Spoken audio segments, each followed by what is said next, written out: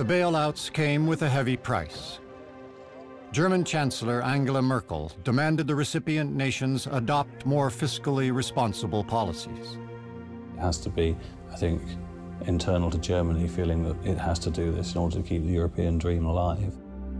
In Europe, they're actually trying not to waste the crisis because, frankly, the stakes are higher. There's much more urgency, there's less time.